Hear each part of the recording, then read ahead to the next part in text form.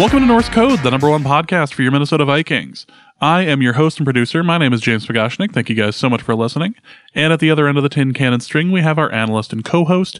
You know him from numerous blogs and podcasts, including theathletic.com. He is useful human Arif Hassan. Arif, we have our Pro Bowl special. Are you ready for the snubs? Yeah, let's talk. People love talking about snubs. Yeah, this is ridiculous. Before we get into the Pro Bowl stuff, let's just knock this out quick. Thank you guys so much for listening. If you enjoy the show and would like to donate to the show or hear value in what we produce twice a week, you can go to patreon.com/norsecode, or you can go to paypal.me/norsecode and make a one-time donation to the show. Patreon is obviously more of a subscription-based product. Side note, I'm going to need to remember to redo the ending of the show because it still says Patreon on it, back before every person in New York corrected me on it. So I am going to have to redo that at some point. Somebody nag me into doing it, please. So again, if you enjoy the show, hear value in what we produce, patreon.com/norsecode, or you can go to paypal.me/norsecode as well. Let's actually one more thing before we go into the Pro Bowl snubs madness and whatnot. I am going to be sending out the packages for the second half of the Patreon donors. So if you were a Tree Fitty subscriber, you will be receiving that shortly. Just waiting to actually receive the rest of it in the mail, and then we can send that out to you. So also, I am about to begin the arduous task of putting together the end of the year clip show. So if there is something you would like to hear from the year, if you have a request, go ahead and send it over to norsecodepodcast@gmail.com, or just tweet the Norse Code Twitter account, and I will take a look at it there. All right, let's get into the madness. Let's get into the snubs. The three Vikings that made the Pro Bowl this year are Harrison Smith, Danielle Hunter, and Dalvin Cook, who got the most votes for any running back this year.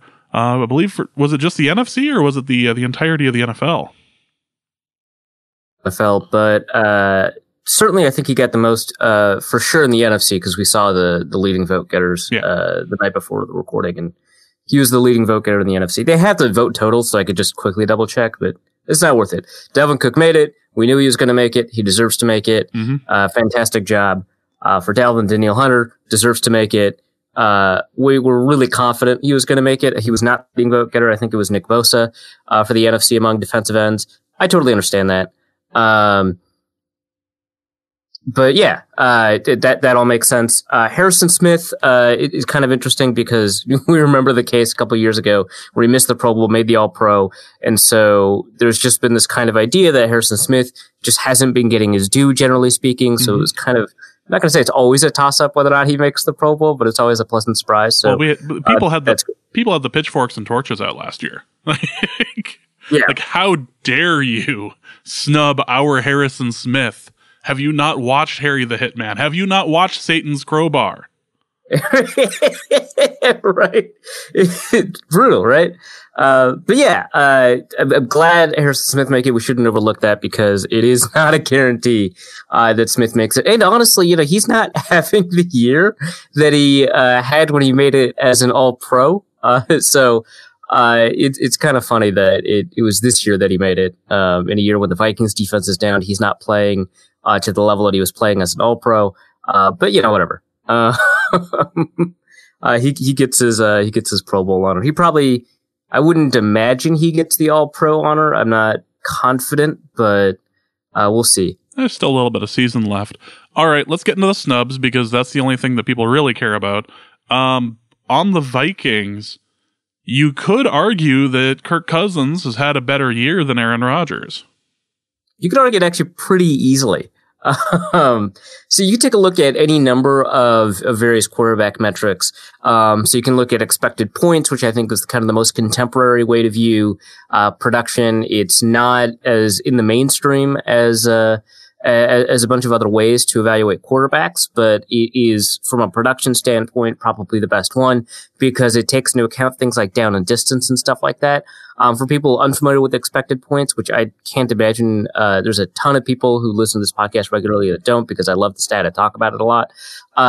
The idea just behind it is, there's a certain number of points, NFL teams score on average from every field position and every down and distance. And that gets smoothed out. But you take, the past couple of years of NFL data and figure out kind of, on average teams score, this many points. And, we have to take into account things like interceptions and stuff like that. So, on average, opposing teams score this much. And then, and then it's an iterative process. So, the expected points, for example, of having the ball on third down on your own 1 yard line is like -2 or something like that, because, there's some chance of safety, but mostly there's a really high chance of a punt. And so that's negative expected points. So it does take into account how likely it is the other team's going to score from your field position as well, based on how likely it is you can give the ball away. So all of that in mind, it takes into account, the fact that, 7 yards on 3rd and 8 is just not that helpful. It takes into account the fact that, Hail Mary interceptions are just, it doesn't matter, right? So that, which is all great. Like, a deep interception, is treated differently in expected points than a short interception. Fumbles are penalized pretty heavily. If they're lost, they don't usually differentiate between fumbles lost and all fumbles, which, is not I would argue is a knock on the system, but whatever. It's probably the best production oriented way. We have to look at quarterbacks, and Cousins vastly outstrips Aaron Rodgers. It's not particularly close. Aaron Rodgers is in the middle of the pack, no pun intended, of all quarterbacks in EPA. It's not great, but there's a bunch of other ways to look at it. QBR, which primarily uses expected points as an input, has Cousins and Dak Prescott, who also didn't make it, way ahead of Aaron Rodgers. Personally, I think that it should have been Prescott and Cousins in over Rodgers and Breeze. I understand why Breeze made it. Breeze statistically is having a really wonderful season. I just think he just hasn't played enough. He missed 5 games. And so I would argue his impact on the field has just not been enough. So I don't really like that Breeze made it, but I understand it. But yeah, Cousins beats out Aaron Rodgers I'm pretty confident in PFF grade as well. He also beats him out in yards per attempt, adjusted net yards per attempt, which take into account touchdowns, interceptions, and sacks taken. Any way that you evaluate a quarterback, Cousins is way ahead of Rodgers.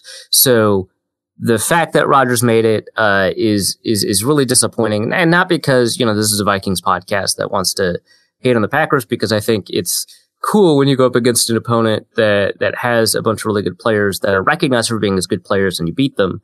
I just don't think, people who don't like have the year they need to have in order to make the Pro Bowl, should be in. But yeah, Cousins has been having a phenomenal season. I wrote a piece at The Athletic about the ways to use advanced statistics to evaluate offensive players, in particular quarterbacks. And it is really tough to look past the production that Dak Prescott, who's having an even better year than Russell Wilson, who also made it, and deserves to make it. Dak Prescott's having the best year of any NFC quarterback, and he didn't make it. You take a look at the statistical impact that these quarterbacks have had, and even when you discount certain elements, like, Dak gets Amari Cooper and Cousins gets Diggs, and Rodgers gets Devonta Adams, right? And Breeze gets Michael Thomas, and Russell Wilson gets, I guess, Tyler Lockett. That's not as impressive, but fine. And not Josh Gordon anymore. Yeah, not Josh Gordon anymore. It was a good 4 games or whatever. But, DK Metcalf, Tyler Lockett are back. But it takes into account, most ways that we look at it will take into account, hey, they've got these receivers, they've got this offensive line. Rodgers has just not been that good this year. He's certainly, every single game, he'll put together a bunch of really good plays. They don't tend to be as impactful over the course of the game as kind of the regular plays that he misses. He's been missing just open receivers, short and intermediate. He's not making the right decisions down the field that he needs to be making. He holds onto the ball too long. He fights pressure. The Packers have the second highest pass block win rate among their offensive line, which means that within the first 2.5 seconds or so, their offensive linemen are winning at the line of scrimmage more than almost any other offensive line group in the league. But he's holding onto the ball so long that he's inviting a bunch of pressure, and he's making the offensive line look bad, which is a traditional problem for him. He had that problem in 2010, and he kind of overcame it in 2011 and so on. But in those years, he more than made up for it. He was remarkable. Obviously, 2011 is one of the best quarterback seasons from anybody we've seen in a long time, like rivals 2004 Peyton Manning, just really remarkable stuff. He more than made up for it with his plays downfield. He's not making up for it. He's just not hitting his receivers as often as he needs to. Obviously he hasn't thrown a bunch of interceptions. I think it's only 3. Dropped one last week against the Bears, unfortunately. Would have been nice to add that to the total. But, yeah, he's avoiding interceptions, but at the cost of giving up tons and tons and tons of yards on the field. So, his yards per attempt is really low, because he is playing such risk-averse football that he's just not taking shots or opportunities downfield. His expected points are low, because he's not converting and creating new first downs as often as other quarterbacks are. And there's another side to it, right? Like Jameis Winston is usually among the league leaders in first down rate. You would never put him in the Pro Bowl based off of that because of his turnover potential. So there's obviously a point where turnovers, overcome the value of first downs, but, Rodgers is not at the inverse of that. He's not at that point. And we can measure that by things like expected points and see kind of what the value of which is. And he just isn't doing it.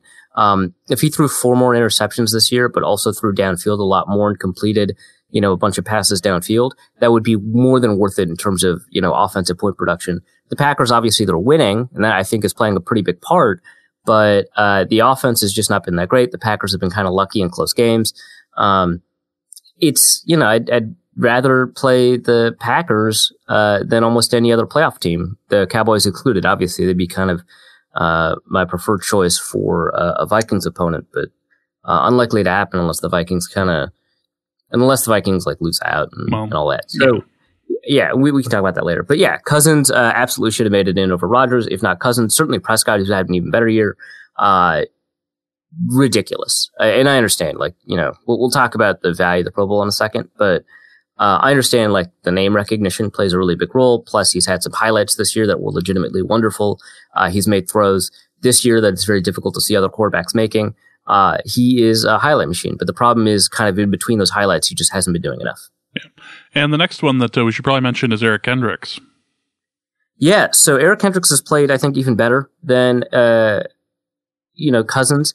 I understand this one a little bit more, because it is just more difficult to evaluate or measure defensive play and put it all together into a context that, allows you to rank defensive players unless it's at a pass rusher position. Which is probably why they got Danielle Hunter right, but they didn't get Eric Kendricks right. This one makes sense because the 2 inside linebackers that made it from the NFC are Luke Kuechly and Bobby Wagner. And so if you say Kendricks is a snub, who do you have to take off? I think Kuechly's once again been arguably the best linebacker in the NFC, along with Kendricks. So I would take Bobby Wagner off, which is a weird thing to say, but he's not having as high a level a year as he typically does. I think most years, Bobby Wagner deserves to make it. He's an incredible linebacker, and he's having a good year, but he's not having a great year. And Kendricks is having a great year. He's really phenomenal in terms of run stops. I think he leads all linebackers in run stops. He's one of the league leaders in pass deflections. What's interesting is that he often gets very difficult coverage assignments downfield. And so, you can actually, I did this a couple weeks ago, you can correct for how difficult the coverage assignment is for a linebacker based off of the depth of target that they have to defend, and kind of adjust for how many yards per route run that, or snap and coverage that linebacker would be expected to give up based on how difficult their assignment is. And, once you do that, Kendricks is, I think, up there with Joe Schobert, with the Browns, in terms of coverage capability. So, he's one of the best coverage linebackers in the league. Right now, he's one of the best run defender linebackers in the league. I think he has beaten out Bobby Wagner this year in both run defense and coverage. And so he should make it above Bobby Wagner. He's having a remarkable year. He's playing at an all-pro level, and he absolutely deserves that kind of recognition. And he didn't get it, and that sucks. What about Stephon Diggs? Does he have a case?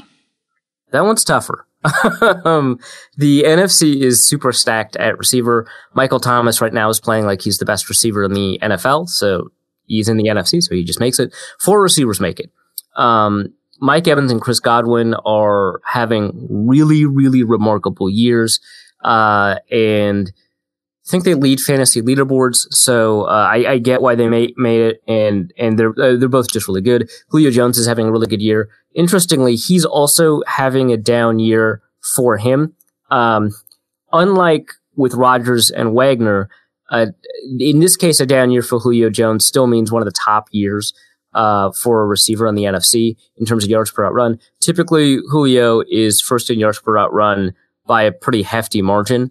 And so him having a down year this year, he's still, I think, top 5 in yards per route run. So good for him. I understand, but I would argue that Diggs has played better than either Mike Evans or Julio Jones.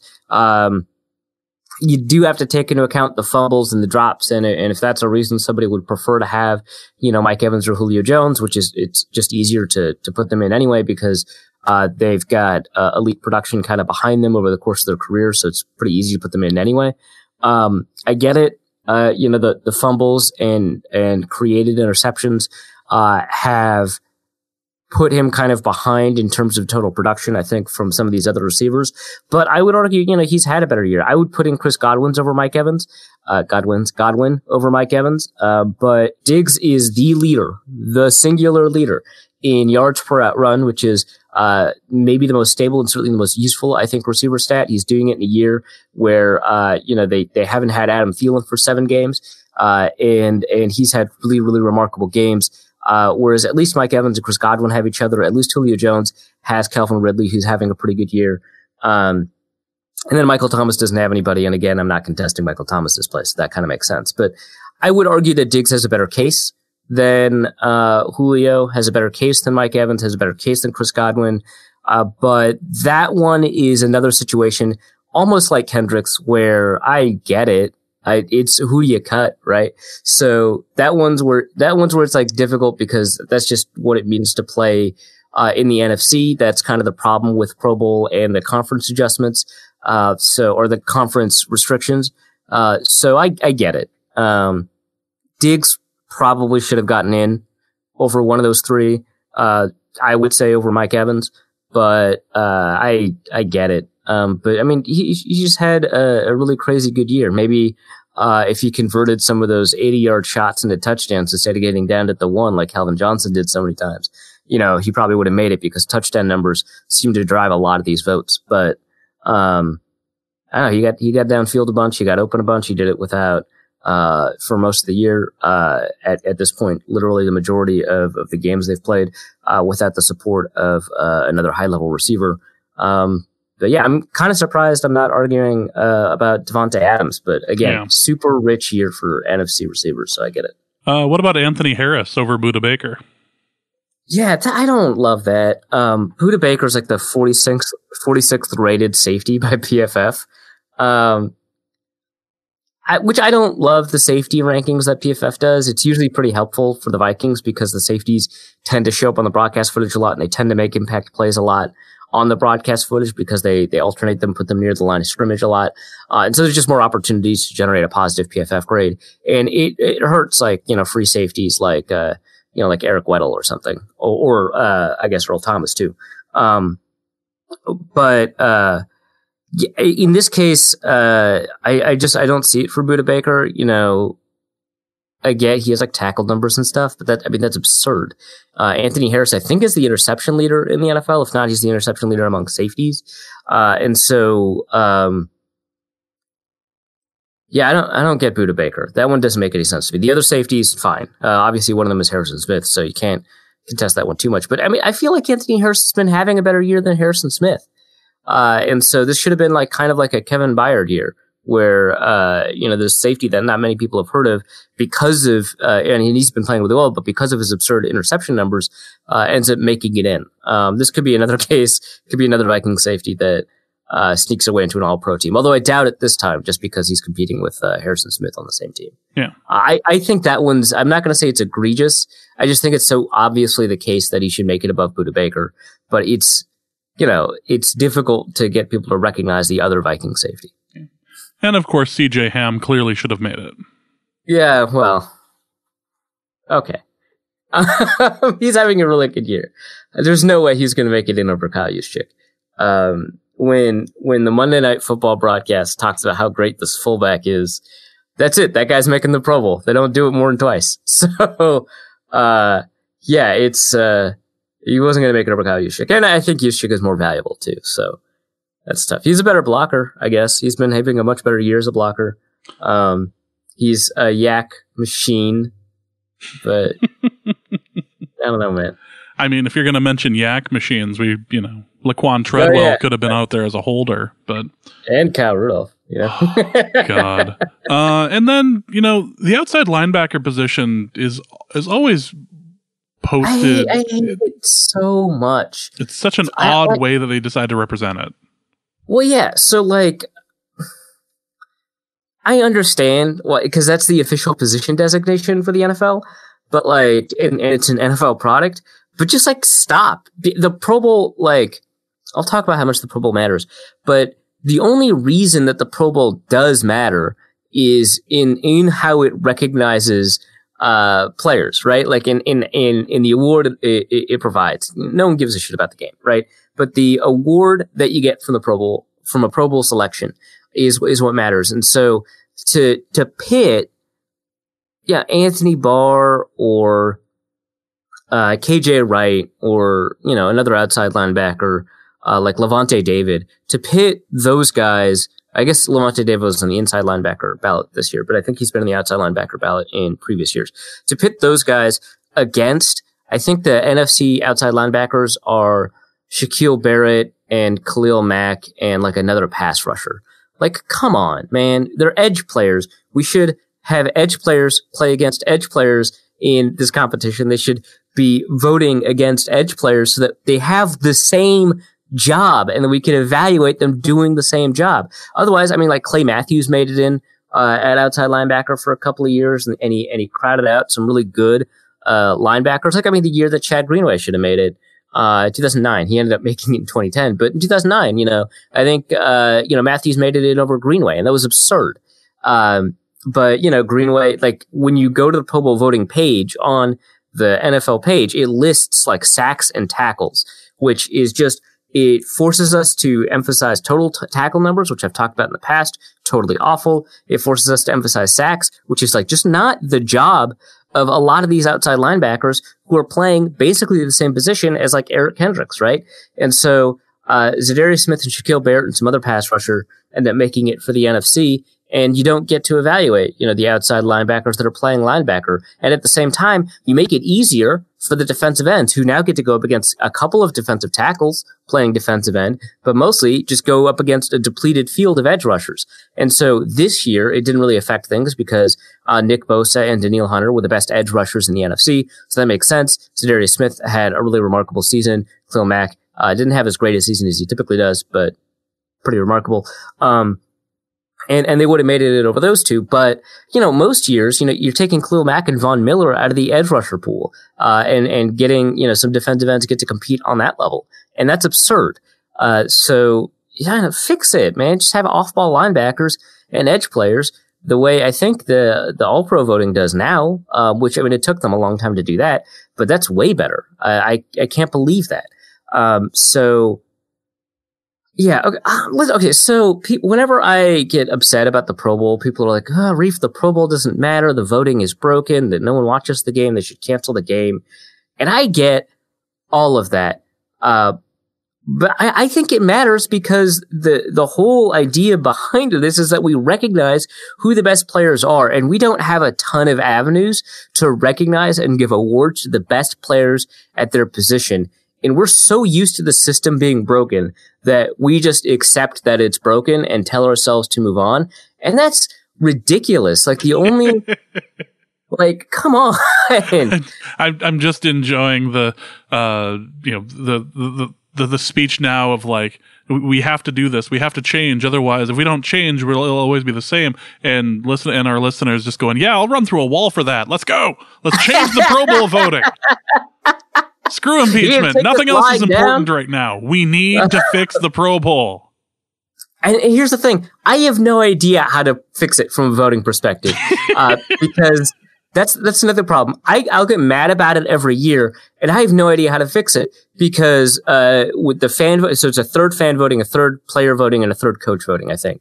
And there's already sort of a media voting, which is the All-Pro, which that's just the Associated Press. I'd really like it if a broader cross-section of media could vote. Not just because it would mean I would get a vote, it would mean that, which would be dope. But also, I mean, like the people at PFF and the people who work at like USA Today and the people who work at the NFL Network get to vote on the All Pro, like that, and like local beat writers. Like I think that all makes sense. Like local beat writers have an impact on the Hall of Fame voting, but they don't get a vote for All Pros.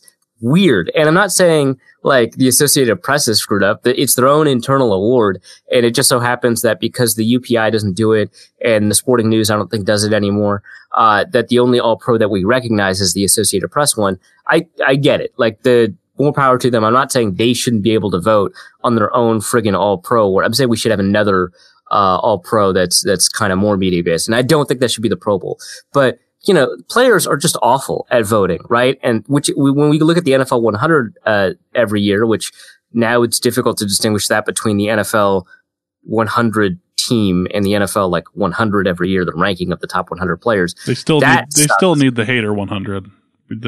That's clear. Oh my God. So good. It would be way better. But yeah, that demonstrates that players are not particularly great at voting for other players. And fans tend to vote for players that receive the most promotion. And what time are coaches spent? They're not pro scouts. They're coaches. They're coaching their own players. You know, the only film they watch are the films of either their own players, their upcoming opponents, and it creates a skewed perspective. There's no good voting system, but certainly, whatever it is now is just so fundamentally broken. The fact that there's not like a way to at least inhibit people flooding ballots, like you can vote via Twitter and you can vote as many times online as you want, like at least make people like register an email address or something. That's absurd. Or even like more, invasive, I guess, would be like a phone number. And not that the NFL would like, if you said do it by phone number and you'd say, yeah, but you'd have to promise not to like sign people up for like text messages or spam. Yeah, I wouldn't trust the NFL not to do that. So, a lot of problems with that. But if we're talking about ideal worlds, like that would be kind of one way to do it. But yeah, the reason I care about the Pro Bowl is because we just don't have ways to recognize the best at every position in very meaningful ways that a lot of people get to be involved with. The process is broken, like I'm talking about with like the outside linebacker and the defensive end thing. But also it affects contracts. It affects like the financial incentives players get to earn. Like now Eric Hendricks probably doesn't get a bonus. I don't really know how the bonus works with alternates or whatever. And he's almost certainly an alternate. I know he was a top 8 vote getter in the NFC, which, I mean, the way they kind of whittled down, he's probably going to end up getting it in. But, I don't know if alternates meet that contract incentive. I assume no. But then it also affects like Hall of Fame voting, which I don't think Hendricks is like a risk to make the Hall of Fame or anything like that. But it determines how we feel about these players in a bunch of ways. And so, when Anthony Barr was negotiating with the New York Jets and fleecing them before coming back to Minnesota, almost certainly his agent said he was a 4-time Pro Bowler, which was not an accurate assessment of his ability or at least his production at all. Right? Because 2 of those years that he made the Pro Bowl, he was just not that good. And last year when he made the Pro Bowl, I wouldn't have put him in. He had a really good year last year. So he should have made the Pro Bowl like one of his 4 years, right? But he gets to be a 4-time Pro Bowler. And it affects contract negotiations. And like I said, it affects the actual language of the contracts, the incentive structure that kicks in. And now Kendricks is not going to get it. But just honestly, I just think that generally speaking, if we have an award system, we should strive to make it meaningful in some way instead of just talking about how it's like we just take it on face that the Pro Bowl sucks. And it's like, don't get mad about it because, it doesn't matter. We know it's a popularity contest. Like, of course I'm going to be mad about it. A, it's my job to talk about football players and I want the right players to get recognition for the right things. But B, I mean, like these are like real people who like deserve to be recognized for how well they did. If we're talking about an industry or an environment where they get to make $20 million a year or whatever, if we accept that on face, and I do because, it's not like the billionaires are doing the work, right? If we accept that they get to make $20 million or whatever in an open market, we should at least accept that they be recognized for how good they are. And it's absurd that we don't do that. And it's absurd that it's been so broken for so long that we accept that it's broken. No, if it's part of the discussion about the NFL, if we're going to talk about more than just who gets to win the Super Bowl every year, if we're going to talk about the quality of players, we should recognize which players are quality. The times they get it right unexpectedly, like with Kevin Byard, which, again, is like just one of the rare examples where like, this rookie Middle Tennessee State happens to lead the league in interceptions with 8, finally gets it in. Or finally gets it in his rookie year, ends up being able to turn that into a pretty big contract. That happens so rarely, and we're so surprised when they get it right that, we let players coast on, how good they've been in the past. Like with Aaron Rodgers, who certainly, was the best quarterback in the NFL for at least a 3-year run, and certainly has put together some of the best quarterback play we've ever seen at the position. And he gets to coast on that instead of, players being recognized for their capability right now and how they did right now. And some players only have one good year. And so you can't just say, hey, he'll get in the year after you put up this hubbub. And so like what happened with Chad Greenway, what's probably going to happen with Eric Hendricks, what ended up happening with Harrison Smith. Sometimes players only get one good year, and they deserve for that year that they played to be recognized for the one good year that they had. And so if they have a really good year and then they get injured the next year, they don't make the Pro Bowl ever. And, that sucks, man. Because they put in all this work and they had a really good year and they don't get recognized for it in the only meaningful way that we recognize player accomplishments at the position. And again, the All-Pro, only recognizes the top player in the NFL. And I think there should be room to recognize the top couple of players in each conference. And the only way that we can do that is the Pro Bowl. And we just screw it up every year. And so I'm going to be mad about it every year. I'm going to be mad at the Hall of Fame every year, because the whole point of this endeavor is to recognize the best of the best.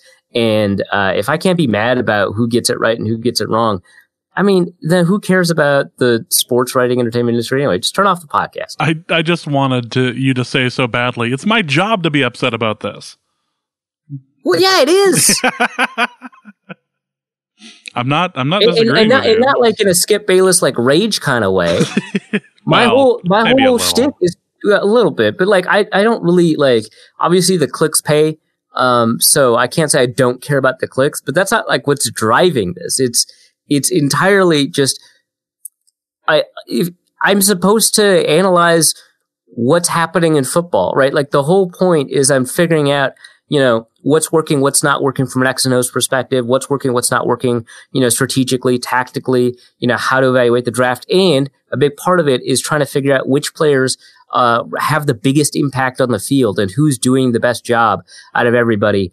And my job is to figure out who's doing the best. And if we as an industry can't do a very good job of doing that, that reflects poorly on me, but it means we're just doing a really poor job of educating fans, right?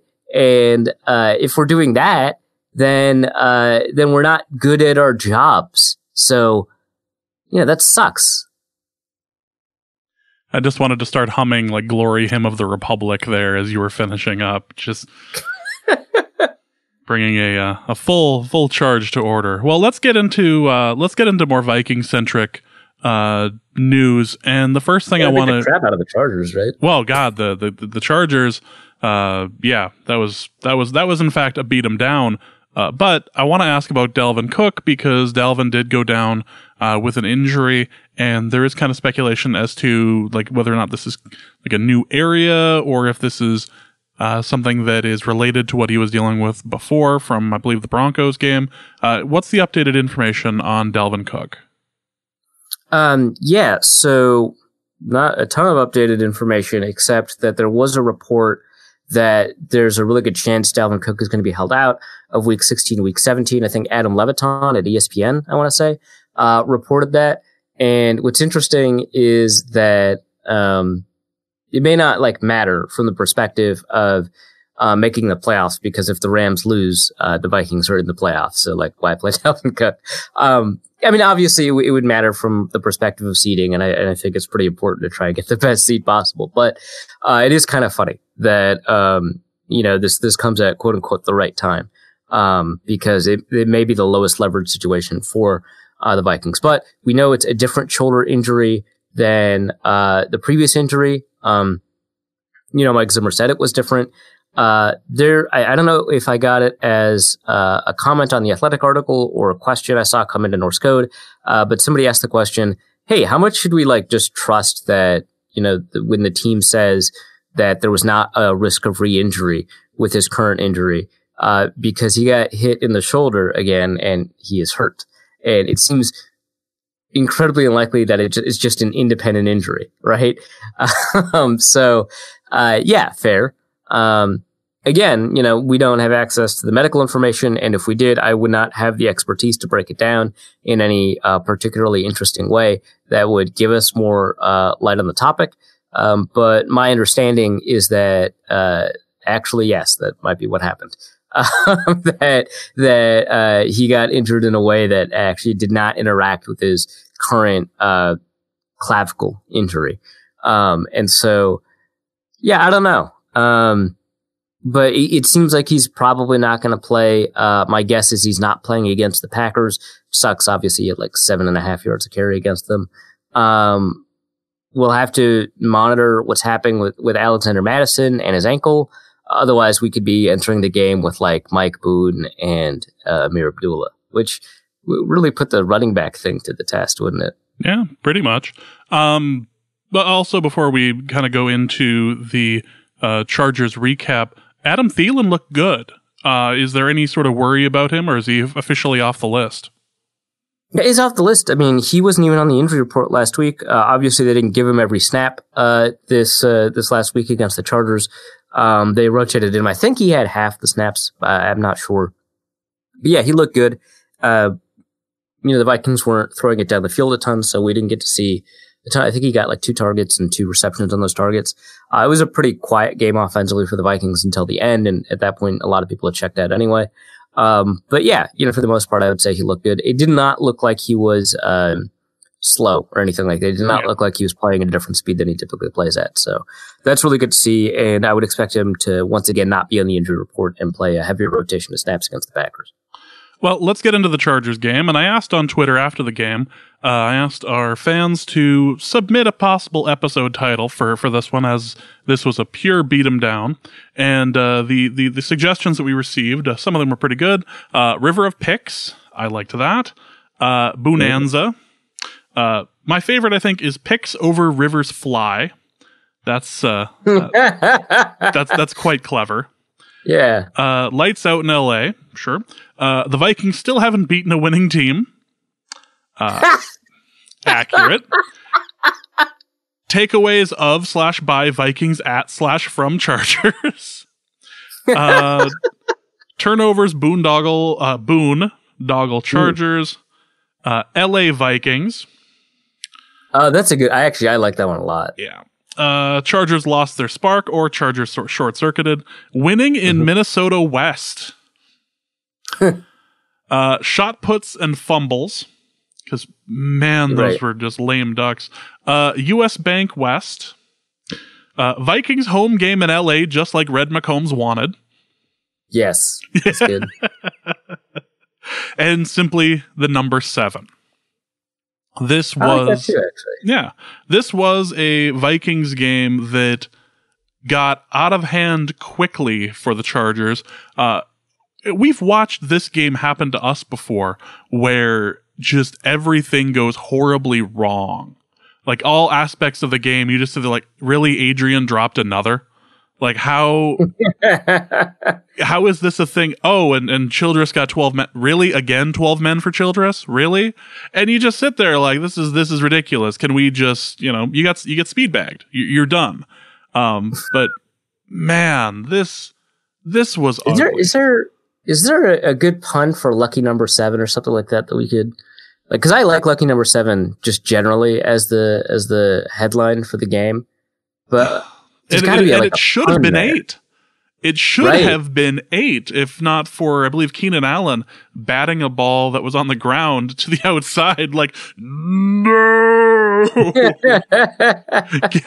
Get this as far away from a Viking as humanly possible. Well, let's start with the game, and this is, the first thing that you could say is that the Vikings were very efficient at knocking the ball out And I don't know if this was necessarily a tackle perspective, like the way they were going at it, or if this was just a bit of luck, but this was a Vikings defense that was all about knocking the ball out. Yeah, so the ability to force fumbles is fairly persistent as a quality of a team. Teams that force fumbles tend to continue to force fumbles. The ability to recover fumbles is there's a fair amount of luck involved, right? And so the Vikings had all the fumble luck essentially, or almost all the fumble luck. So that helps that there was a little bit of luck involved, especially on the one that ended up being the Ifeadi Odenigbo run back, right? Because Austin Eckler picks it up and Eric Hendricks knocks it out of his hands again, right? So that certainly had a high degree of luck, and if Ifeadi had held on to it initially when he picked it up, he wouldn't have been able to run it back for a touchdown. It just would have been Vikings ball. So, there was a fair amount of luck involved, but obviously the ability to force all those fumbles, some of that is just, sacks get turned into fumbles. But some of it was just like really great, excellent play. Like Danielle Hunter was clearly attempting to force the fumble on, I think he only forced one. He forced one, recovered one. I don't know. But on the running back, I think it was on Austin Eckler, the fumble that he forced there, which I think was the Odenigbo touchdown. That I thought was just really heads up play from a tackling perspective because he was going for the ball. Some of it is just, when you're sacking a quarterback, sometimes they just lose the ball. So from that perspective, that's a little bit lucky. But yeah, there's a combination of really high level play, like Hendricks on Eckler part 2, and a little bit of luck in terms of the fumble creation. From an interception perspective, though, Phillip Rivers is just making some pretty awful decisions. That always helps. But man, the Anthony Harris pick at the end was just phenomenal. He covers the entire field to do it. I don't know. The picks were pretty good. Well, that's the thing. Phillip Rivers passes this game, and as we started the game, they looked like they were being thrown in slow motion. And I don't know if it was just the angle or just the oomph that he was like putting under them, but this seemed like a pass that was in slow motion, which made it all the more frustrating when he could only, it seemed like he was allergic to converting it unless it was on third down. And so you had all of these dumb passes, and you could call them, they were lame duck, dumb looking passes that spent forever in the air, and they finally got to their receiver, and the Viking, usually Mackenzie Alexander, was just sitting there speechless, twiddling his thumbs like, oh, that finally came down. Or what's his name? I'm thinking Mike as the cornerback for some reason. I can't seem to think of his last name for some reason. Mike Hughes? Thank you. Mike Hughes also repeatedly got burned for a while until he ended up getting his interception. I've watched a lot of Phillip Rivers, and this seemed like the longest that the passes had ever stayed in the air.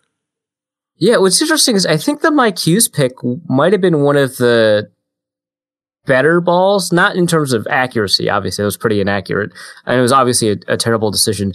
But that ball came out of his hand a lot faster than I think a lot of the other, and that would happen like in the fourth quarter too, right? So the fact that one was kind of one of his I'm not going to call them fast; they're all knuckleballs, but one of his faster throws was curious. But Mike Hughes was able to grab it anyway. But yeah, no, Rivers just feels like, someone asked, is Phillip Rivers done? I think so, probably.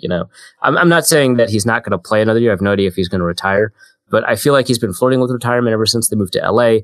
Again, he lives in San Diego. He makes a 4-hour commute every day to practice. And he's got a driver and he's always watching film on the ride, but that's just a brutal work situation. And so that plus just playing poorly and all that, I would imagine he's going to retire this year, if not next year.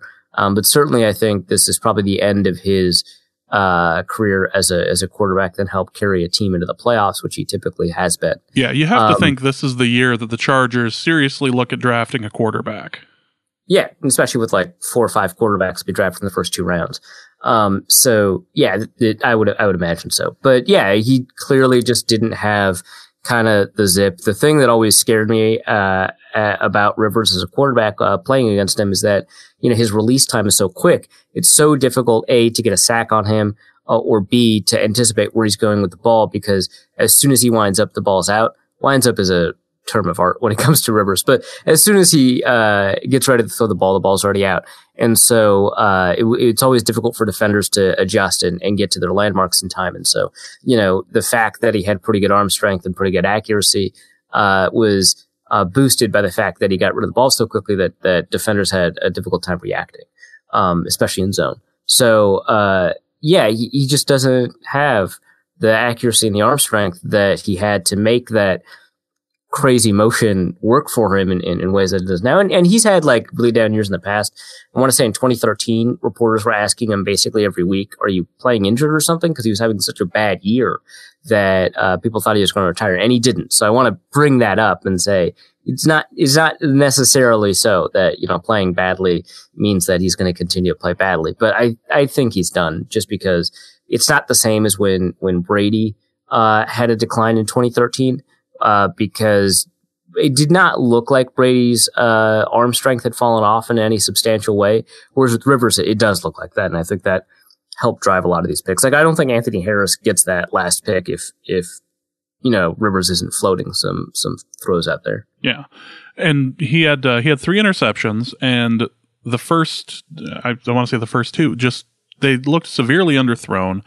They almost looked like the exact same play, really. And then just that Anthony Harris interception was just such a thing of beauty. It looked like Phillip Rivers was trying to trick him, and Anthony Harris just found his way right back into the spot in order to pick it off. Yeah. It was, like you said, it looked like he was trying to look off the safety, in which case this was Anthony Harris. And he's throwing essentially, it looked like a post into cover 2, which is typically a winner. So he's kind of throwing against the right coverage, but you're never throwing in the right coverage if the safety knows what you're doing. Like, it's always a bad throw if the safety knows exactly where you're going, and Harris seemed to know exactly, where he was going. Like, with the Harrison Smith pick, he had to move from outside the numbers to inside the numbers, but it was inaccurate, and he was able to poach it and be underneath it. Anthony Harris just had to go up and get it, because if he wasn't getting it, the receiver was at least putting a hand on it. Like, it's a tight window, so I don't know if he's going to actually physically catch it, but he was probably going to put a hand on it and have a really good chance to catch it. And Harris just crosses the field. So that was, a really remarkable pick. I don't know. There's a lot of picks to choose from, a lot of turnovers to choose from. All pro linebacker Eric Kendricks forced a fumble. Mm-hmm. That was it. Trey Waynes recovers, I think. The Harris pick, I think, was the most outstanding pick of the day, which is interesting because that one came in garbage time. And actually, Rivers discounted it. He wasn't like taking a crap on Anthony Harris or anything like that. He's just like, those last 2 picks I'm not as upset about because they didn't really affect the outcome of the game, which, okay, that's fair. I don't see a lot of quarterbacks saying stuff like that, but agreed. Yeah. But from just a pure, football play standpoint, the athleticism, instincts, and technique it took to get that, I thought that was the most impressive one, even though it had like the least impact on the game. And obviously the most impactful thing that happened as far as a fumble or an interception would have to be the Odenigbo run back for the score. That was... Yeah, first score of his football career, high school, college, NFL. It was fun. I like a big guy touchdown. Big guy touchdowns are fun, and he looked like he was having a blast after that. Right, yeah. He was, he's generally a pretty fun-loving guy, so for him to be able to have something to celebrate just kind of adds to that. I think that's the play where Danielle Hunter goes through the right tackle, I want to say Sam Tevy, and the running back. Mm-hmm. He fights through a running back chip. Apparently didn't even know the running back had chipped him. Pokes the ball out on the sack. And then Austin Eckler picks it up. Or Odenigbo tries to pick it up, doesn't get to it. Austin Eckler tries to pick it up. Eric Kendricks pops it out. And Odenigbo picks it up. And somehow Danielle Hunter gets out in front of Fadi, even though he's the one that forced the fumble and had to go through two people and hit a third to do it, gets out in front of Afadi and lead blocks for him and takes out the other tackle. Just clears the road, completely clears the road for him. And the way that the offensive player, I think it was the lineman there, the way that he fell backwards after that, it was almost like he was even surprised, like, how did I end up in this spot exactly? Yeah, screw CJ Ham. Danielle Hunter should have been the Pro Bowl snub at fullback that we talked about. Good Lord. That really was quite the block. The big knock on the Vikings this particular game, despite the fact that this turned into a blowout, is that the Vikings weren't able to convert all these turnovers into points, or at least into touchdowns. Most of them turned into field goals, but right. This turned into a game of, why didn't you beat them worse? Like, why wasn't this more of a beatdown? This should have been, just judging by the way that the fumbles and the interceptions came, this should have been over by the beginning of the third quarter. Yeah, and it's always difficult to be like, yeah, the offense underperformed, and you take a look at the scoreboard and they have 39 points. But, and it's primarily a first half problem, right? Because the offense scores 12 points. They end the first half, I think, was it 19-10 because the Afadi, touchdown. But, the defense puts them in position to score on two of those drives. So, on the 19 and the 15 or something like that, some crazy field position where you just expect to come down with a touchdown both times, or at least one of those times. And they come away with a field goal both times. And so they have like the opening drive touchdown, and then the rest is like field goal. Then they miss the extra point, and then the rest is field goals, in the first half. And so it just really felt like the offense just wasn't getting it done. And then in the second half, not only did they turn some turnovers into touchdowns late, they also march all the way down the field from like the 30 and from the 25, to convert those into touchdowns. So, great offensive showing in the second half. That's kind of what you hope to see. That first half, though, was just like frustrating because they didn't even have the lead for a ton of the first half because after that touchdown they scored and got the lead with, they had such difficulty creating additional points that the Chargers actually got out ahead of them 10-9, and it took that second turnover plus field goal inside the 20. And I think off of those turnovers, the expected point total from an offense on average is about 16, given that field position. On average, teams score 16 points when starting inside, they had one inside the 50, or two between the 50 and the 40, one inside the 20, and like one inside the 10. And then I think maybe one other one. I don't know. But they had 5 possessions that started inside Chargers territory. And I looked at it for The Athletic. I looked at, what are the average number of points a team scores? What are the average number of points a team scores if they're an elite scoring unit? And on average, team scores 16 points off of 16 points off of that, and 19 points. 19 points off of that, and then 25 if you're an elite offense. So typically, on average, teams should have scored 19 points in that scenario, 18.7 technically, and then 25 points as an elite offense, and the Vikings scored 16. And so they underperformed by only 3 points, it seems like, but it kind of adds up. And for the most part, if they're expected to be a really good offense, they should be aiming for that 25, and they fell pretty well short of that off the turnovers. But then again, they scored another 16 points offensively from drives that started inside their own 30. So they made up for it in the second half, plus that first drive later. So on balance, the offense was fine, but it was weird to not see them take advantage of opportunities and make things difficult for themselves and have to earn all those points just a really difficult way when they didn't need to. Yeah. And it's not like the offense did poorly. It didn't convert. It was just kind of odd to see. And even ignoring Dan Bailey's mixed extra point, which really just right. But yeah, they should have had 47 points or whatever, which again, weird thing to complain about. But you only got 39. Why not 46? I am confused. So Cook was doing fairly well and ended up having to go out due to injury, as we talked about earlier. And then Boone came in, and Boone did fairly well. I say fairly well for a man who got 2 touchdowns. Right. His first 2 touches were whatever, but then after that, it was not bad. It's interesting, right? Because at the center of this discussion surrounding Dalvin Cook and his injuries is this question about the contract. At the center of the question about his contract, of course, is a question about, are running backs worth it? Do they generate a lot of their own yards? And from the eye test, it certainly seems like Dalvin Cook generates a lot of his own yards. But Mike Boone has built on the case that Alexander Mattison built on, which is the reason that Mike Boone was playing, because Alexander Mattison was out with an ankle injury that didn't show up until Tuesday practice, I want to say. But yeah, Boone has 56 yards on 13 attempts, 2 touchdowns. And what's interesting is that when you say, Boone has had a good day, he had like 2 touchdowns and stuff like that. Given the type of player he is, given, what we saw in the preseason from him, given his player profile, he wasn't a particularly productive running back at Cincinnati.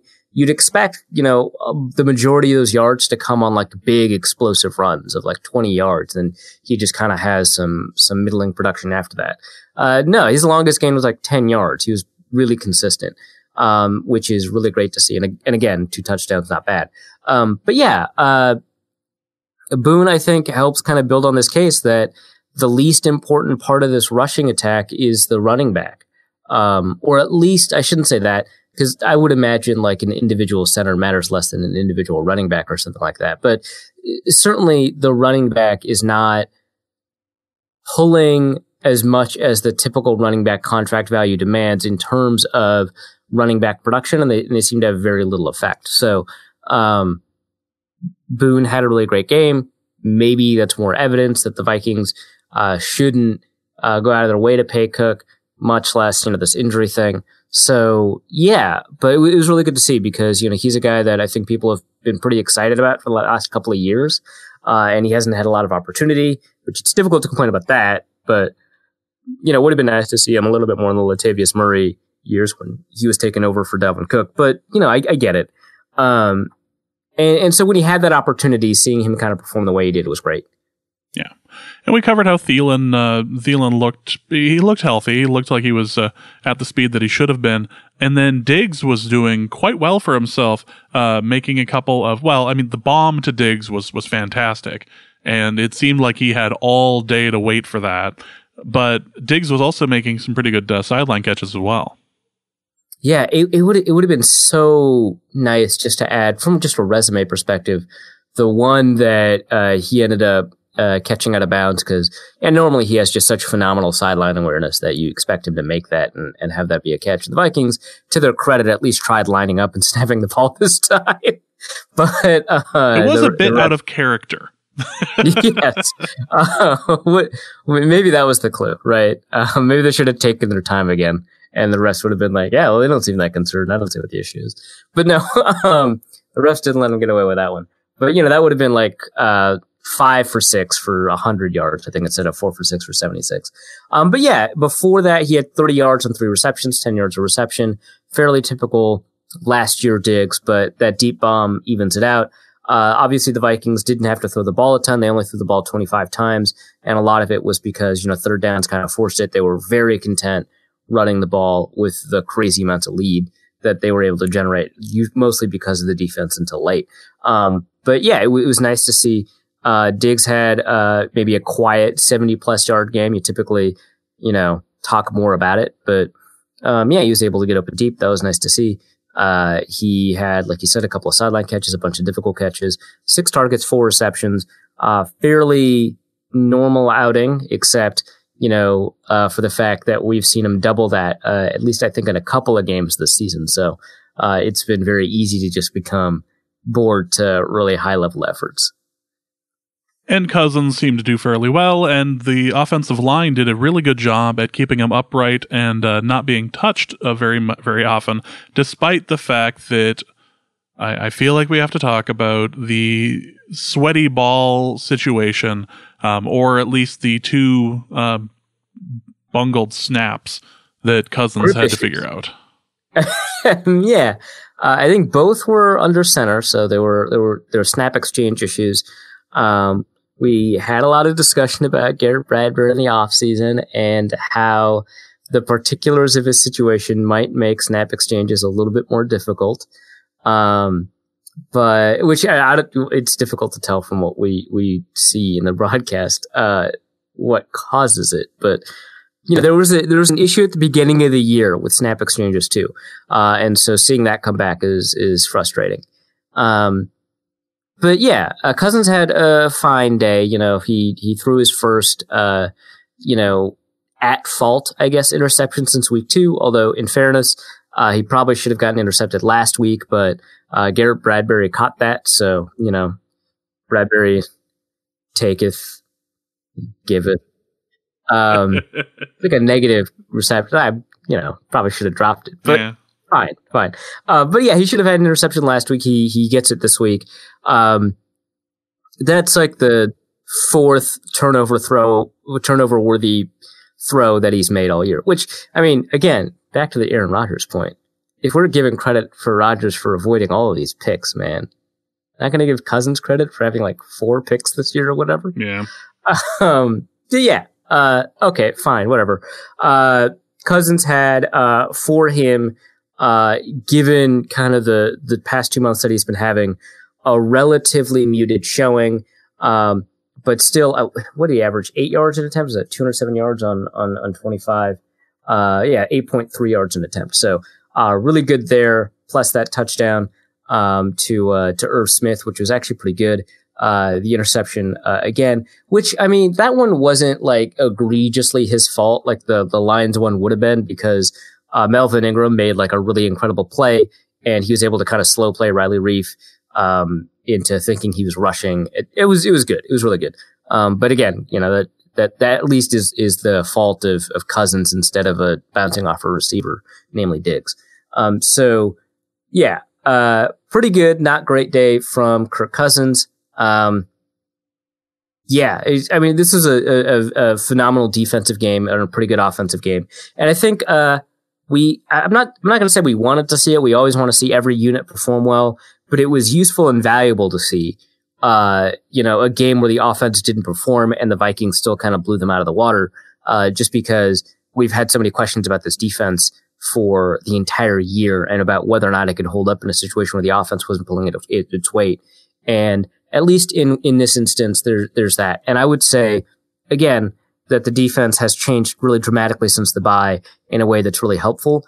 And it's difficult to see that because they played a 3rd string undrafted quarterback last week, and then the week before they allowed 37 points. And so it's like difficult to be like, yeah, but they're good. But I think they are actually. And the fact that they've played, a kind of, a quarterback with his best years behind him and, the 2nd best Purdue quarterback in the NFL. The first one made the Pro Bowl, so maybe that's not fair. But they played David Blau and his best years are behind him, Phillip Rivers. And can you say that the defense is fixed then? It's difficult from a points perspective to say that, but I think that the defense has altered its approach in a significant enough way for us to say that there's something there about their defensive turnaround. And I think that they are in the middle of a defensive turnaround. I think that this game is good evidence of it, even if, you take like half of those turnovers away. That's still like a 3.5 turnover game. Great. That's good. Keep that up. Yeah, I think the defense is demonstrating that they're kind of getting back to form, which is really good to see. So the big thing that came across on TV, and apparently it came across very well when you were actually in the stadium, is the fact that it appeared to be a 90-10 split, Vikings to Chargers fans in the Chargers home stadium. And while this isn't necessarily a surprise to people who have watched Chargers games over the years, over the last 2 years rather, this was obscene. This was a ridiculous amount of Vikings purple out there. So much so that when during the first and second quarter, when they were looking for Chargers fans to get them on camera, you couldn't find them. or they were in a sea of purple. You'd see two of them, and then the entire section was all Vikings fans. Their buddy of mine was at the game and said his entire section, without a doubt, was all Vikings fans. This seemed absurd. How do you, there's a difference between like not having like a home field advantage and then this. Yeah, so we've talked this year a couple of times about the ability of Vikings fans to travel. We've talked about it in the Chiefs game. Obviously, we talk about it every year at the Packers game. We've seen a fairly heavy Vikings presence at a lot of away games. But yeah, this is kind of just a different level. I mean, it absolutely looked like a Vikings home game. Like, I know that we made a couple of jokes about that a couple of times.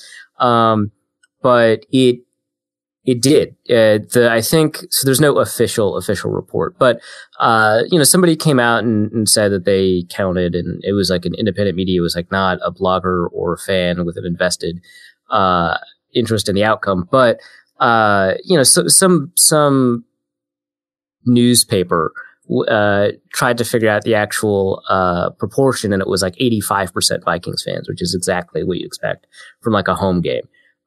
So yeah, it was absurd. I mean, like, the Vikings traveled well to Kansas City and they drowned out the Kansas City fans, which is fantastic. But they didn't even need to drown out the Chargers fans because they'd have to be there for that to happen. So yeah, it was photos. I think the LA Times took this amazing photo of a bunch of Vikings fans celebrating. And there's just one Chargers fan in the stands sitting down looking grumpy with his arms crossed. I thought you were going to talk about the GIF out there of the one that Chargers, was great too. the one Chargers fan flipping everybody off. Yeah, it's great. Just sitting there, just really, this is. Yeah, I'm tired.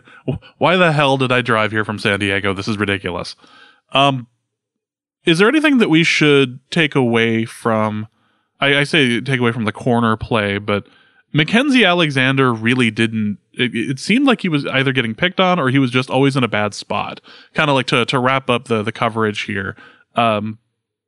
He's had a decent year, but it seemed like Phillip Rivers was just having fun with him out there. He's had a great year. This game was his worst game of the year. Mostly first half stuff. Got beaten over the middle. One of the receptions that I saw him give up, I think, was at 3rd and 8. Of course, it was third down. That he gave up. I think he was confused about the coverage. I think he thought it was man coverage and it was zone, and so he got to his assignment late. And so that one I'm a little less annoyed by. So coaches tend to be more annoyed by mental errors.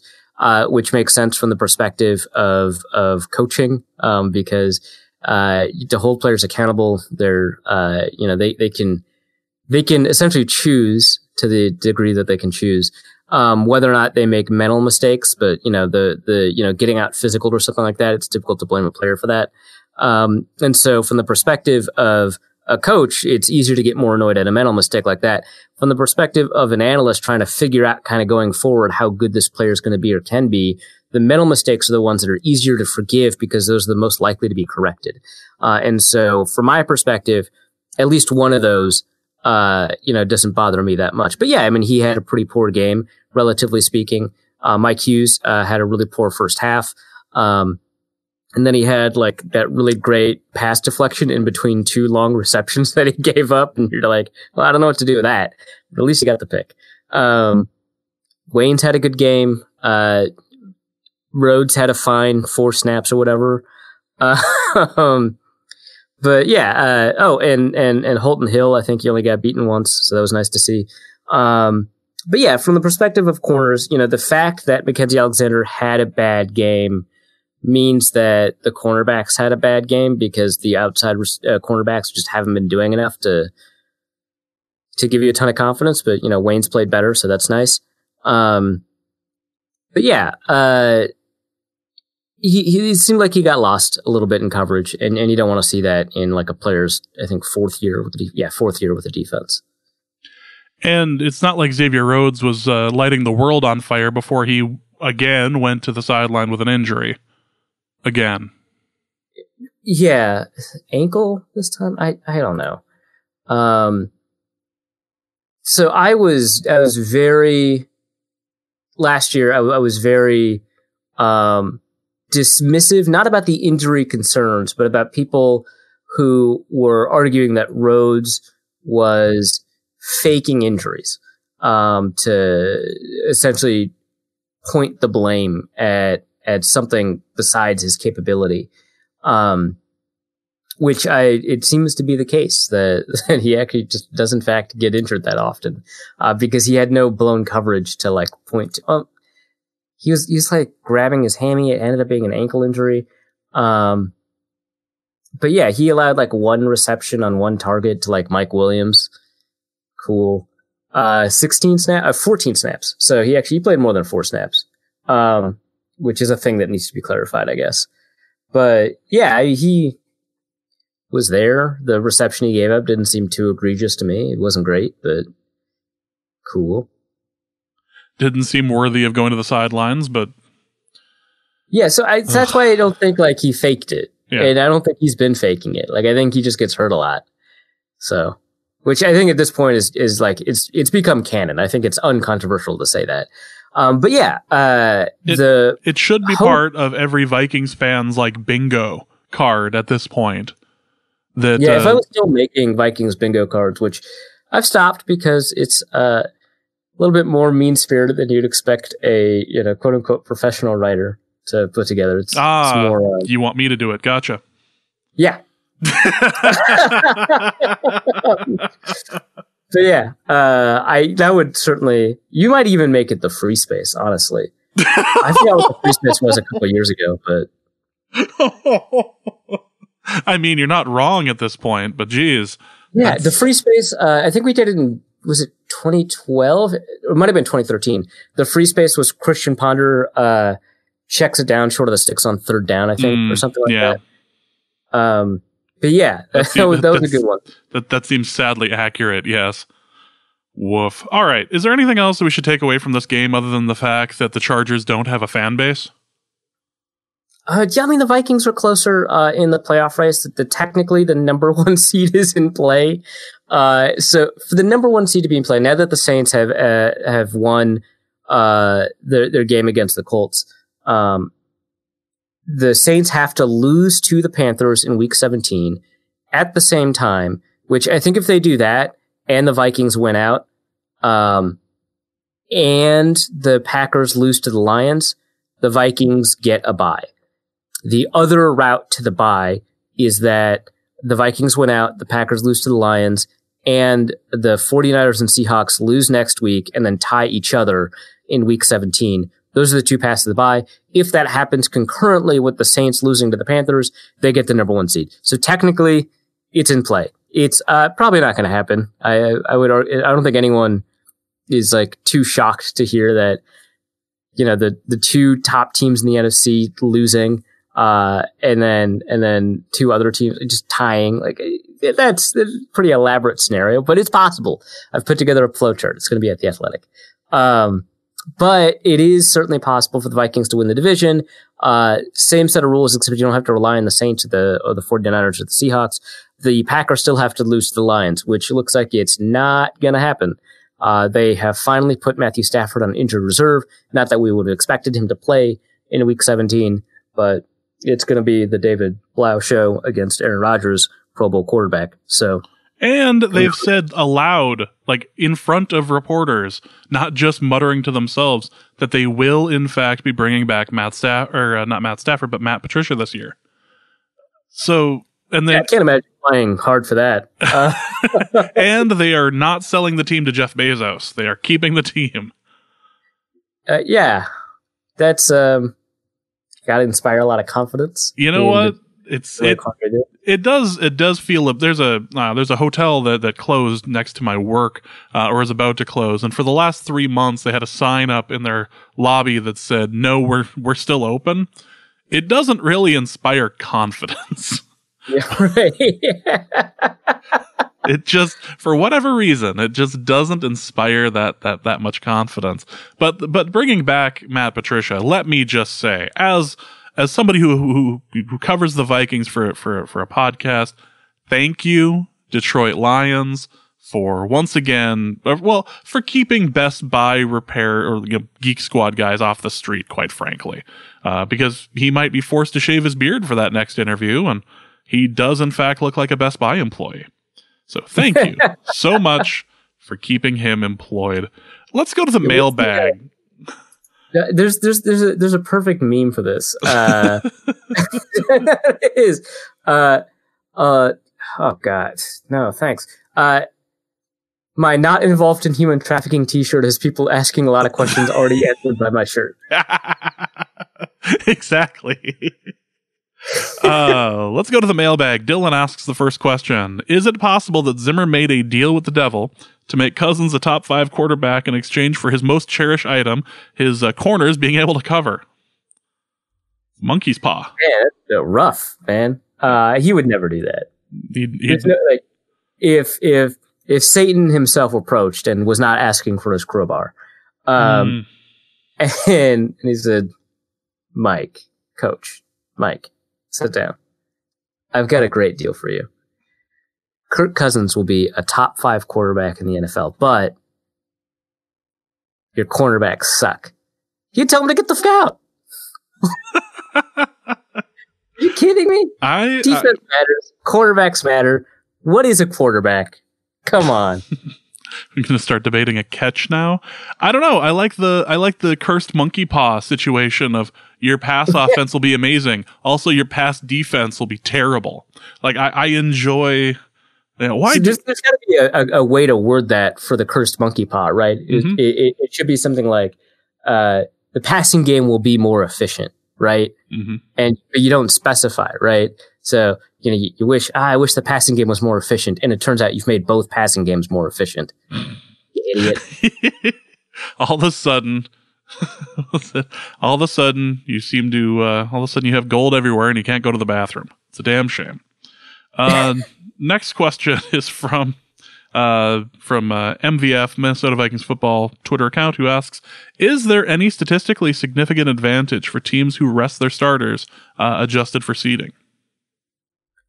So I wish I could find the research on that. I was quickly looking for it and I couldn't find it. I'll try to put it in the show notes, but the evidence I think is scant in terms of whether or not resting your starters has an appreciable impact on play. But some more recent evidence tells us that I think PFF Moo, Timo Riesk at Pro Football Focus found that coming off of a bye increases your chances of winning by 5% on average. And I would imagine some of that has to do with player rest. I'm sure another part of it has to do with the fact that you get an extra week to prepare.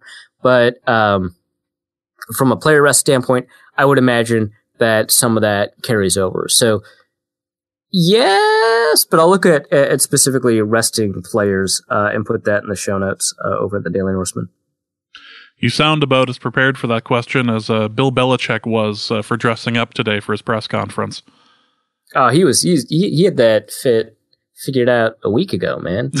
he set out his finest torn up sleeveless shirt, sleeveless hoodie. It's great. Ethan asks, who is your ideal first round matchup for the Vikings? It's looking more and more like it will be the Packers, but who would you like to play? I mean, the Cowboys. It's not close, but that would require that the Vikings, don't win the division, right? Which is more likely than not that they don't win the division because the Packers would have to lose to the Lions and the Vikings would have to win out at the same time. And that first part of the equation, the Packers losing to the Lions in week 17, seems really unlikely for reasons we just discussed. So if they're the wild card, their options are probably to play the Packers, who would be the NFC North division winner, or the Cowboys. I don't think there's any scenario where it is possible for them to play the 49ers or the Seahawks in round 1 of the playoffs. And I think the only scenario where they can play the Saints is if the Packers are the 2 seed and the NFC West is the 1 seed. it's something weird like that. But it is possible to play the Saints. So I would say the Packers are number 2, the Cowboys are number 1 in terms of the teams that you'd want to play. And then the only other team that you can play is the Saints. And I think that's the worst matchup in the playoffs. I'd rather play the 49ers. The Saints just match up so well. Their strengths are at the Vikings' weaknesses. Michael Thomas, the best receiver in the NFL, against a bunch of coverage players that can't seem to figure it out this year. They've got a pretty good, maybe not great, but pretty good defensive line. And they do pretty well, I think, against play action in a way that the 49ers don't. Offensively, obviously, there's just a lot going on. I think the matchup is really poor. Whereas with the 49ers, at least the quarterback is not that efficient. Whereas Drew Brees is like famously efficient. He made 29 of 30 last week. But more importantly, the passing game is just harder to stop. And that's the thing I focus on the most, because that is the most likely to translate from week to week to week. Yeah. So yeah, I want to play the Saints the least. I would want to play the Cowboys the most. And the Packers are not that bad of a team to match up against either. Well, no, but you also put yourself in a situation where, their biggest strength is Aaron Rodgers and passing the ball, right? And our biggest problem seems to be stopping the pass. And Rodgers is not having that efficient of a season. Yes, so. But if you find yourself in a situation where you're playing the Packers 3 times and 2 times in 3 weeks, you're going to lose one of those games. No, I don't think so. Okay, so here's the thing: who do you trust to learn more from a game against their opponent? Mike Zimmer or Matt LaFleur? Still a bit of an X factor with Matt LaFleur, though. And there's I don't think he's been coaching very well. I don't think Rodgers has been playing very well. I don't like the scenario where you play the Packers includes at least part of a scenario where you lose to them in week 16, right? So if we take it as a given that you're going to lose one of those 2 games, which I don't, but sure. Why not have it be the regular season game and you win in the playoffs? Like, if that's the case, I think that's certainly possible. But more importantly, I think that, Zimmer's preparation is better. I think, the Vikings put together a more efficient passing game than the Packers do, especially against the respective defenses, but just generally speaking, at least with the Cowboys, Prescott has the most efficient passing offense. So that's the concern. It's just kind of everywhere else they fall short. With the Packers, I think part of the reason that matchup is so attractive relative to the other playoff teams is the quarterback, which again, it's a super weird thing to say, but between the players that are playing this year, between Brees, Prescott, and Rodgers, I would much rather play Rodgers. The only reason I picked the Cowboys over them is just they seem to be a mess.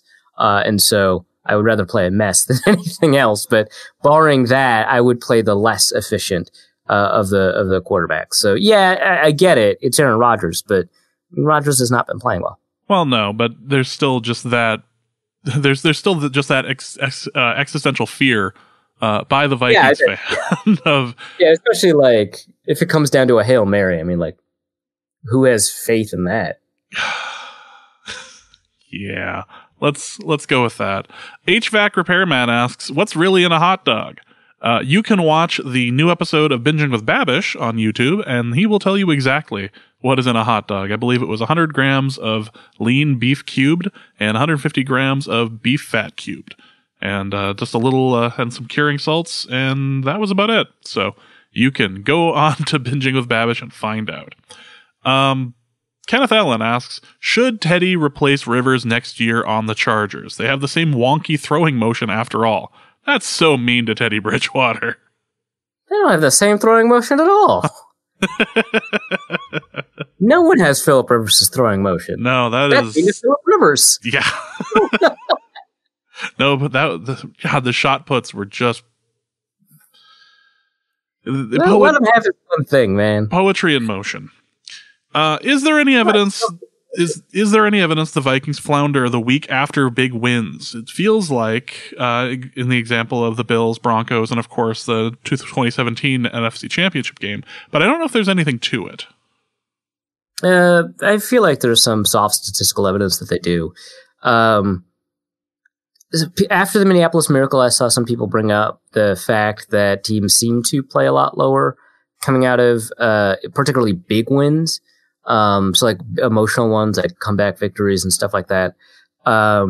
Which I think the Bills came off of the week 2 comeback against the Packers, which was not a win, but it was emotional, certainly because it was an overtime game. Obviously, Minneapolis Miracle preceded the 38-7 beatdown in the NFC Championship game. The Vikings come back against the Broncos, 20 points, lose to the Seahawks. The problem, aside from the Bills game, is that a lot of these teams are pretty good. And so to chalk it up to that, I think would be pretty difficult. But there's some evidence. I think that the biggest problem with evaluating this evidence is that teams that come back from behind are also teams that fell behind in the first place, and so are probably not as good as the other team that did not, in theory, fall behind. So in their previous matchup. So I think the problem there is kind of evaluating that from the perspective of what the expected outcome should be. But I am sure that there's some gambling podcast or article out there that talks about teams against the spread when they're coming off of a comeback. That would be kind of interesting to see. I haven't seen anything like that. I'll look for that in the show notes, but I was doing a little bit of looking for this before the podcast and I couldn't find it. Next question is from All Too Human, who asks, I recently heard on another podcast that statistically home field advantage is overrated and that essentially good teams are as likely to win no matter where they play. Is there any validity to this claim? I know that Locked On had a little bit to talk about this, and the Bill Simmons podcast basically opened with a big thing on how home field doesn't matter anymore and completely ignored the Vikings record when they were going through all of the other records in the NFC and AFC. So it is phenomenally overcorrecting to say home field advantage doesn't matter anymore. It is significantly less important than it used to be. I don't know why. There's a ton of reasons for it. Fans might be traveling better. The secondary market might be more accessible. I think Warden Sharp pointed to like the increasing use of TV, but teams still sell out the stadium. So I don't think that has anything to do with it. It's just maybe who they sell it out to. I think instant replay plays a role. Because refs are more likely to give a home team the call in difficult reffing situations and contested spots and stuff like that. So instant replay kind of corrects for it a little bit. It used to be pretty dramatic, and I know there's pretty good evidence that the 3-point rule kind of that teams that are even on a neutral field, you get 3 points at home. Is overestimating it. The NFL win percentage at home used to be 58%. Now I think it's a little bit lower, but there's certainly an advantage, unless you're the Chargers, of playing at home. Your point differential at home remains larger than your point differential on the road for almost every team in the NFL. There are some years where it's like weird. I think it was like the 2013 Dolphins or something, where it wasn't the case, but that got corrected too. So yeah, it is better to win at home, or it is better to play at home. You are more likely to win at home. I think the advantage is closer to 53, 54% instead of 58%. I know Ben Baldwin has a piece at The Athletic that quantifies all of the advantages one can accumulate in the playoffs. So obviously having the first round bye is the biggest advantage because you've got a 100% chance of winning that game. So that's the biggest advantage, but home field is still a pretty significant advantage, and he calculated it in there. So I'm going to link that article in the show notes. It is certainly overrated. It is not irrelevant at all. There's really strong evidence to indicate that teams continue to have a home field advantage. Do you think we'll ever reach a point that Vegas drops the +3 or +3.5 for that'll automatically be given to the home team? I think some books already have dropped it to 2.5, unless it's the Seahawks or the Patriots. Then I think they bump it back up to 3, which statistically I guess makes sense. I would imagine so there's two competing views on what Vegas does. One is Vegas tries to get as much money on one side of the line as the other. In which case they wouldn't need to correct it if the public perception is 3 points. The other view is that Vegas wants to be right. And so no matter kind of what happens, they'll make money. And I think, people, quote, in the know. Sharps will generally tell you that actually the perception is the first, but the reality is the second. That Vegas actually prefers to be right, over trying to figure out what the spread is. But the way they kind of treat the Patriots and the Packers and the Cowboys sometimes suggests otherwise. So I'm sure there's a little bit of mix of both, but I think a lot of books have already kind of dropped the 3 points and it's closer to 2.5. But I'm not as well versed in gambling as even though it's got a really close relationship with analytics as I would need to be to answer this question. Yeah. John Belk asks, do you think the uptick in the performance of the offensive line recently is sustainable improvement that we can expect to see more of going forward, or just some variance? On the opposite side, should we be more worried about how few pressures we've gotten in the last 2 games? I know we're really making them count, but having to convert such a high percentage of pressures into sacks seems like a risky way to live. Yes. So the second one, I think, is actually a concern. That first one doesn't bother me that much. Or doesn't, I shouldn't say doesn't bother me. Does bother me. I don't think it's sustainable. The sustainability questions on both sides of this pressure equation are kind of interesting. So the Vikings have allowed fewer pressures over the past couple of games. Kirk Cousins has been throwing from a pocket with 30% or fewer pressures in, I think, 3 of the last 4 games. And whether or not that can kind of sustain itself is I think a fairly reasonable debate. The interior offensive line has not been playing well, despite that. So I would say Garrett Bradbury and Pat Elflein have been having bad games for, that stretch of time, which is interesting because Bradbury had a pretty good middle of the season stretch. And it seems to have kind of reverted back to having pretty poor play both in the run and against the pass. But I would argue that it's not the offensive line that's playing well. I think it's the scheming that they do to get Cousins into space or Cousins kind of just away from the pass rush. And from that perspective, that is sustainable, generally speaking, unless, again, you're playing a team that is willing to give up yards on the ground like the Packers did and bite on play action, or bite on the bootleg. That's the concern I have. I think Brian O'Neill is playing really well. I think Riley Reif is playing at an average level, and I think that'll continue. The interior offensive line is a concern, but with the rollouts and stuff like that, maybe that's less of a concern. So from the perspective of offensive line play, I expect that to regress. From the perspective of pressure overall, I would expect that to potentially continue until a team decides that that's their goal. On the other side of the ball, yeah, I'm worried about it. They are making them count. It is difficult to continuously make it count. Some players can do it. Chandler Jones continuously has, almost every year, low pressures and high sack production.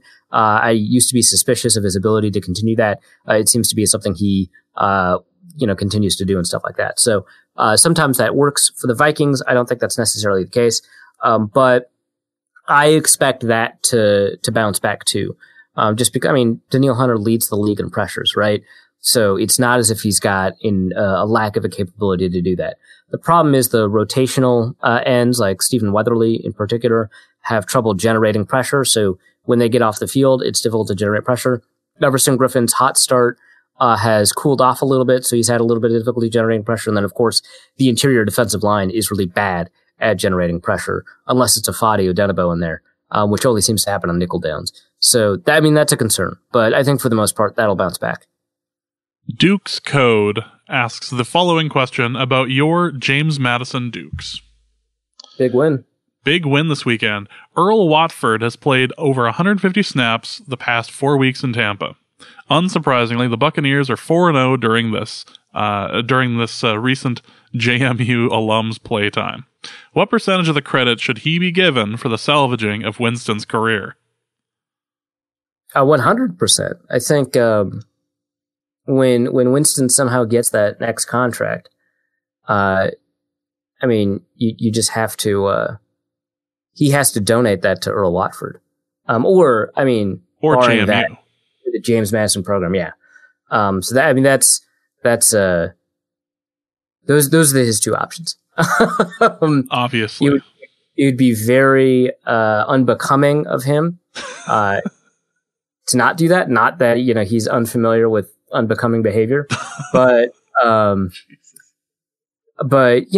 it's really incumbent upon him to do that because it's very clear that James Madison is the engine behind the Buccaneers' recent success. Obviously. Well, let's talk about your Dukes and NDSU, which I thought were on a collision course to meet in the championship, but NDSU played horribly last weekend. Yeah, there's a lot of talk about this freshman quarterback, man. This true freshman, he doesn't throw picks or whatever. He's got 25 touchdowns. Didn't see any of those touchdowns this last weekend.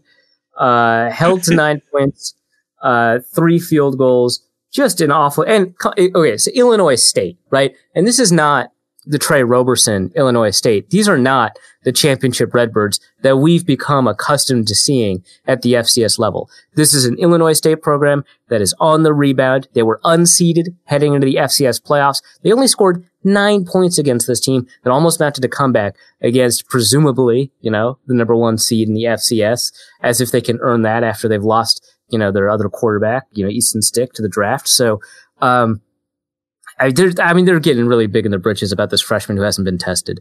And it's very clear, even in the his first, real big test in the playoffs, he just can't get it done. They're pretty happy with their defense, but they've been giving up more points recently. Again, Illinois State, should have scored more, but they're in a rebuilding year. So, the Redbirds just don't have kind of the horses to get it done. It's embarrassing for NDSU, honestly. They look like a JV team out there, which normally wouldn't be surprising. They're playing in the JV division, but they look like a JV team playing against a JV team that's in a rebuilding year. I mean, come on. And they should just drop out of the playoffs to preserve their dignity. Really, just preserve their dignity. Just drop out.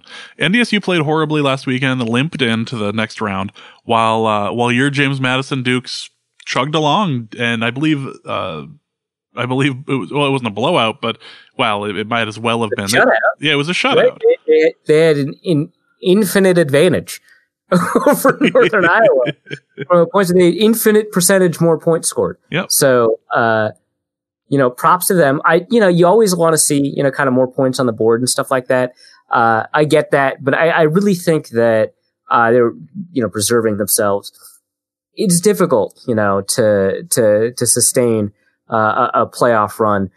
You shut out the opponent, and you sit on the lead. It's pretty classic football. We know that they've got the horses to do it. They didn't need to pull out all the stops. It wasn't like last week against Monmouth where they had to pull out a comeback victory. We know they can be explosive when they need to. They scored 66 points, last week. Closer game. I understand. But my Dukes, they're set up for success, right? They've got, I think Weber State or something like that coming up. Yep.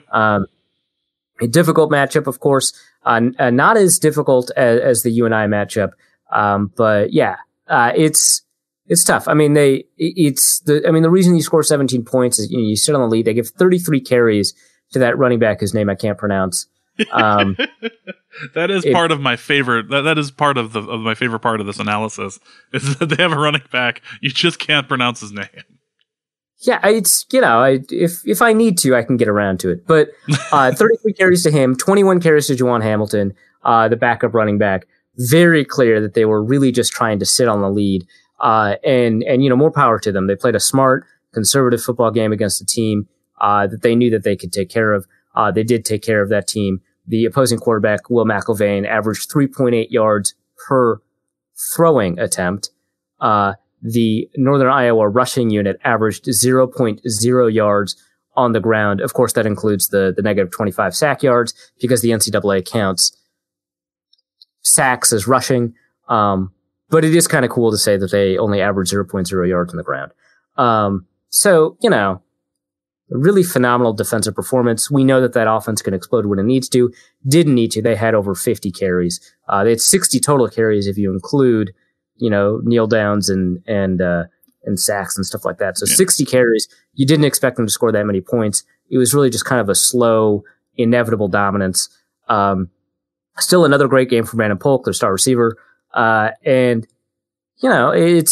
really great to see this. It's very clearly James Madison's year. And when I say year, I mean decade. It's going to be great. Well, your Dukes. They lost their coach, right after the last national championship, and they still consistently executed. So yeah. It's difficult to take this away from a James Madison team that has just shown dominance year after year, despite losing their coach. Unlike NDSU, who has driven their coach off and has cheated their way into the playoffs year after year. So at 5:30, James Madison is going to be playing Weber State. NDSU is actually playing the early game on Saturday, which is kind of a surprise for the number 1 seed. NDSU get destroyed by my Bobcats. Yep, NDSU is playing the Montana State Bobcats.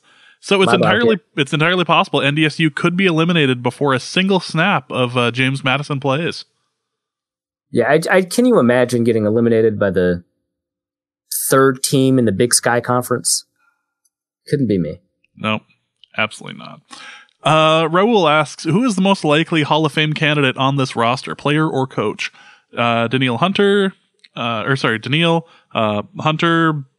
Zimmer, Kubiak? I don't think Kubiak's making the Hall of Fame. Zimmer probably has to get 2 Super Bowls to make the Hall of Fame.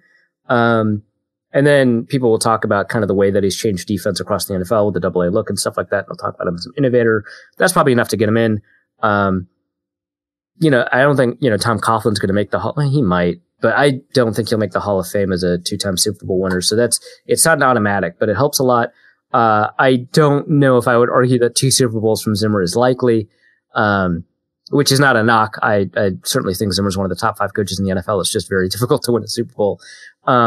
I would say your best contenders right now are Harrison Smith and Daniil Hunter. You've got an opportunity for Diggs, and the reason I'm saying Diggs and not Thielen is because Thielen is 30. It took him a long time to break out, and so even if they're kind of equivalently talented, Diggs has a lot more years ahead of him. But honestly, I think Hunter is by far the most likely Hall of Fame candidate, and I would have said Harrison Smith maybe last year. But Hunter having the most sacks of anybody before the age of 25, and therefore also being the youngest player to hit 50 sacks. He's on a trajectory that would make it extraordinarily difficult to prevent him from getting to the Hall of Fame. And he's earning accolades too, which is important. Like the problem with Harrison Smith is that he's like missing some Pro Bowls that he should have had and stuff like that, which again, it's one of the reasons I care about this stuff. Whereas Hunter at least is getting enough recognition nationally that he'll probably consistently make Pro Bowls. And, in a down year, they might just kind of give him some extra credit in the same way that they give extra credit to like Aaron Rodgers or whatever. I think it's probably Daniil Hunter just because he's probably going to break 100 sacks pretty quickly. Maybe by age 29, if you break 100 sacks by then, it'd be super difficult to keep you out of the Hall of Fame. Kyle Slaby asks, when all is said and done, do you expect to be more disappointed in the Vikings showing versus Green Bay or in the Rise of Skywalker? Jesus. Wow. Slaby went hard. Goodness. I saw some tweets from people who, because their movie reviewers got to see an early showing from Rise of Skywalker. I don't know, man. I'm not looking super forward. I mean, the tweets were positive. I'm not looking super forward to it. I would not be shocked to be disappointed. I think, is it back to J.J. Abrams, right? Yeah.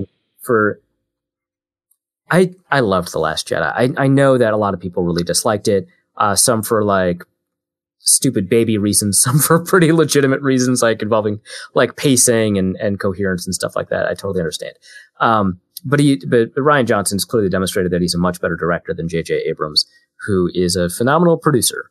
But I just, the ability to like weave together plot threads and generate character development, like that's the strength of The Last Jedi, is the character development. And I think the way that they wrote Luke Skywalker, was remarkable. I know people hate it, but I thought it was remarkable to show the kind of vulnerability for, an established hero who, didn't even give in to temptation, just showed temptation, had a moment of weakness, which is like a totally normal character thing to do, and had to fight past that and used that weakness as part of his own character arc, which was a relatively unique character arc in the Star Wars universe where you don't get unique character arcs.